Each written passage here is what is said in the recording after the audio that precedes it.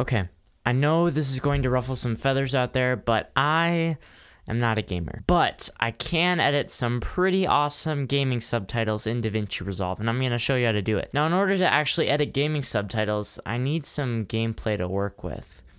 Where would I find that? This is Gus, my brother. He's basically a walking meme. Caption that in the comments. Anyways, I got him to give me a few minutes of Fortnite gameplay to work with. And now let's jump over to Davinci Resolve and we'll get started. Okay, so like any logical editor, you want to cut down your gameplay before you add in your subtitles because, I mean, why not, right? Step 2, create a subtitle track on top of everything. Give it a name. I'm going to be as creative as I possibly can for this.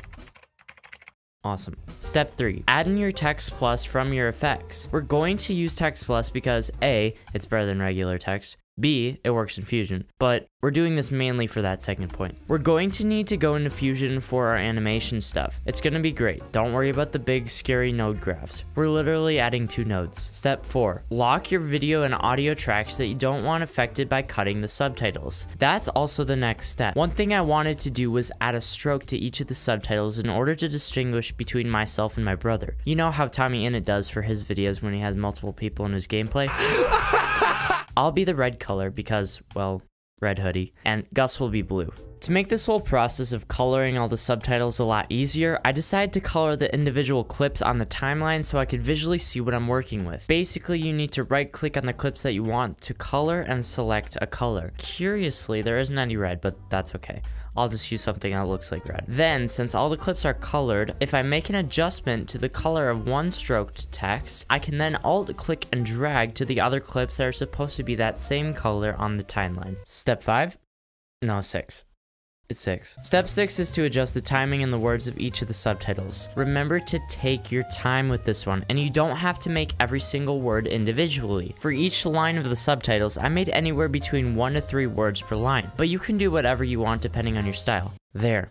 The rough cut's done. Step 7 is to grab a cross-dissolve transition and put it over the start of your text plus. And all you gamers out there are probably freaking out because you don't want to have a freaking cross-dissolve on your subtitles. And you're absolutely right, I don't either. But this is where the magic is gonna happen. One thing you have to keep in mind when you're making this cross dissolve is the length. Start with it shorter and then you won't have to worry about it not looking clean when you try to shorten it later. Plus, with gaming subtitles, the animation is only supposed to be a few frames long. From there, right click and select Convert to Fusion Cross Dissolve. Then right click again and then select Open in Fusion page. Now for step 8. Press Shift Space and type XF for Transform. We'll need a Transform node to actually animate these subtitles. Go to the first frame and make a keyframe on the X and Y coordinates as well as the size. Then move the Y down until the text is out of frame and make the size a little bit smaller. Next, go up to the end of the transition and move the Y up until it's at 0.5. Or you can just type it in. That works too. The size should be at 1 as well. And the keyframe should automatically be added since you moved the variable. Go back 1 frame and adjust the size so now it's a little bit bigger and move the Y up as well. Now if we play back our animation, we can see it bounces into frame.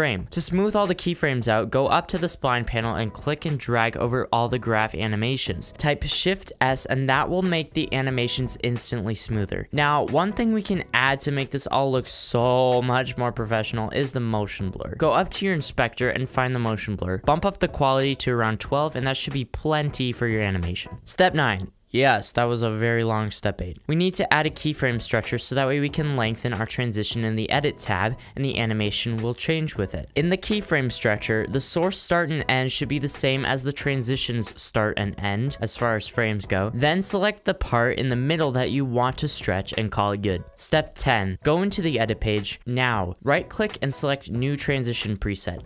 Name it, something creative.